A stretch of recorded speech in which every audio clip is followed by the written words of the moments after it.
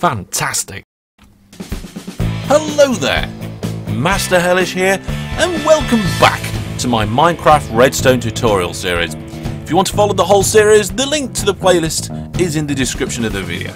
But today we are cracking on and looking out with more outputs, so let's get on with it. So we've done the dispenser. Today we're going to be looking at the note block. This is a note block in an item frame, and this is one down on the ground. Looks pretty boring and, well, I don't know, it can be used quite nicely in building. It gives quite a nice texture, but that's not what it's used for. We don't want to use it for building. Oh no, no, no. But this is how to make one. You need one piece of redstone surrounded by wood. So if you need a lot of these, it is a moderately intensive process in terms of wood, or it can be anyway. If you have a stack of wood, you can only make, I think it's 8 of these. Yeah, 8 of these note blocks. So you do have to collect a lot of wood if you want a lot of note blocks. Well, that's how to make one. That's what they look like. Let's see what they do, because they do stuff, and I've got all these weird things set up. This here, just out of interest, this thing behind me down on the floor, this is a redstone clock. What it's doing is it's giving a pulse along this piece of redstone dust. You can see it pulses on, pulses off, and it's switching backwards and forwards. We'll learn more about clocks later on in the series, but for now, I just wanted to quickly mention that because we're going to be using one today. So, here is the note block. It's a note block, isn't it? This is a note block. If we power the note block, it will make a sound. There you go. You can see whenever the redstone dust is lit and going into the note block, it is making a noise. And it's making a piano noise, which is made when the note block is on dirt. There you are, see? And air.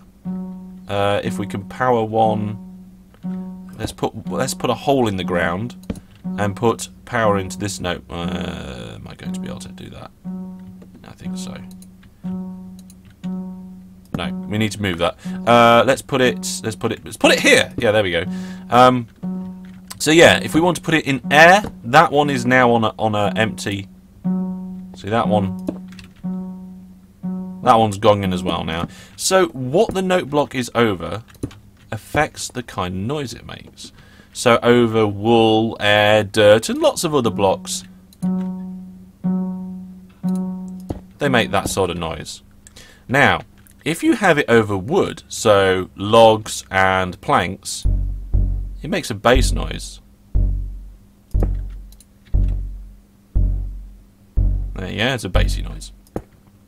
If you have it over glass blocks or glowstone, it makes a clicky, hi-hatty noise. Yeah, you can't power it like that. That's the problem. Now, this is something to note. I have been powering the block beneath them to power the note block, but you can't do that with glass and redstone and glowstone because they don't transmit the power. So we need to do that. There you are. So there's your clicky noise. There's the clicky noise made by those.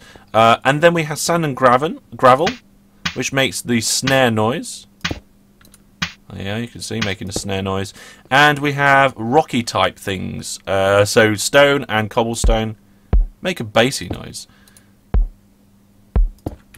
So you can change the kind of noise with the block that's under a note block. Now there's something else you can do.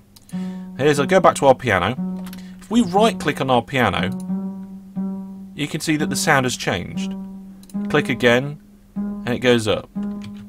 Just out of a note, if you right click it,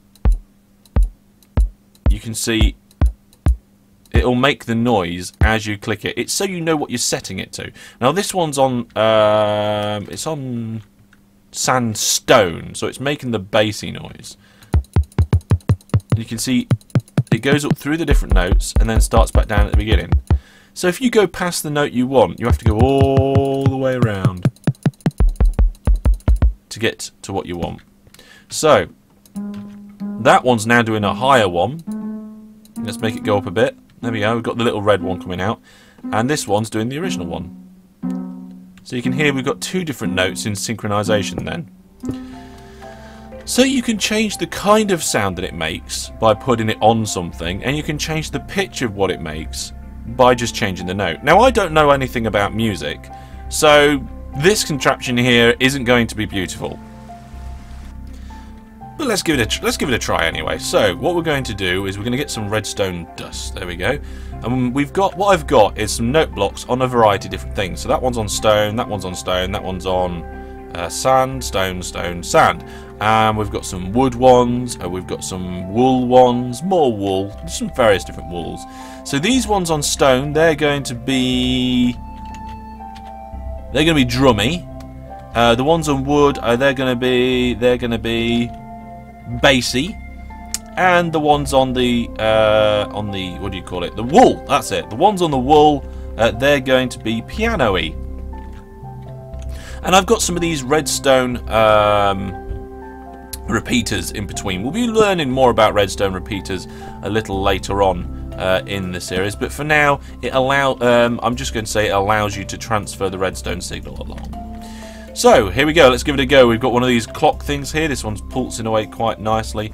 Let's see, what do we get if we connect it up?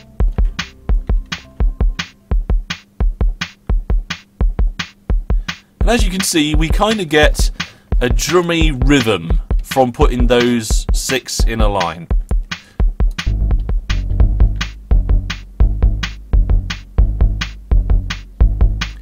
And there's our little bass line. So let's see if I can time this right and put some piano into this.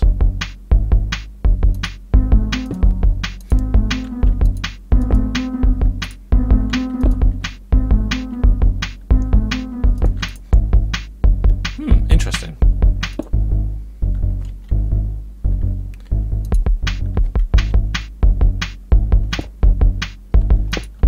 I'm just going to have a little play around with it.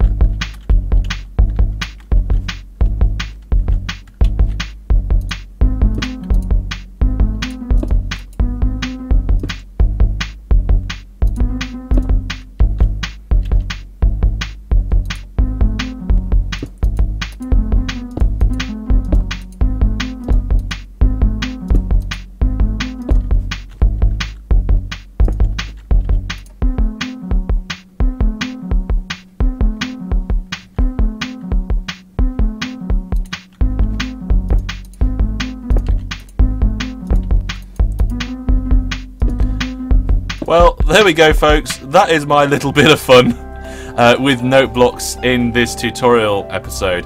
I hope you enjoyed it. You can play around with this particular episode and all the bits in it by downloading the world, and the link to the way you can download the world is in the description of the video. Remember, if you want to see all the other episodes all the way down there that we've been doing in this series, check out the link for the playlist in the description. If you manage to make a decent piece of music on there, then feel free to send me a little video via my Facebook page. But for now, we're going to say goodbye. Thank you very much for watching. If you want to know any thoughts, ideas or questions, pop them down in the comment section below. And if this video has helped you out with the note block, please consider giving it a like. I've been Master Hellish. It's been my Redstone tutorial series, and for now, goodbye.